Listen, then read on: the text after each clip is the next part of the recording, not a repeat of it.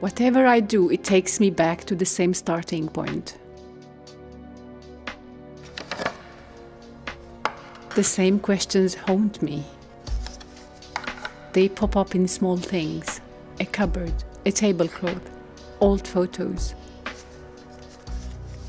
Why on earth am I envious of the little handkerchiefs, the keepsakes and mementos that my Swedish husband's family keeps tucked away in old sewing boxes?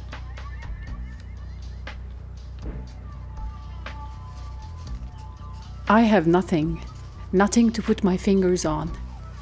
Where is my grandma's needlework and her sewing box? Where has the rocking chair gone? Where are all the books? What happened to the old piano? Where can I find them? Who took them? There are no answers, only fragments. Fragments of stories. And the archive photos, the case files.